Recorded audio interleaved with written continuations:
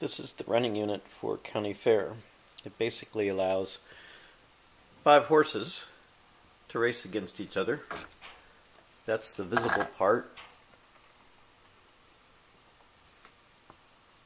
And then these are the step-up units that allow each horse to move.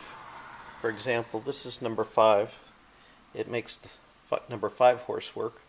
You'll notice that at the top there's a pulley, a string that goes all the way across and up here to the carriage that causes the horse to move. There's the horse. It's attached to this carriage. So as the carriage moves, the horse moves with it. Each step-up unit has a red solenoid that causes a ratchet to move and engage. And each step causes the horse to move one step.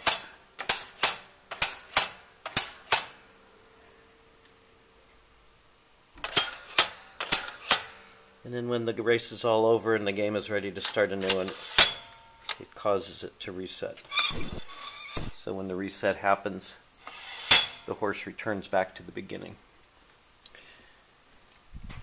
Each wheel allows the string to pull it through, and then there's also a set of contacts on the back side of that bakelite that allow you to determine which is the place and which is the winner of each race.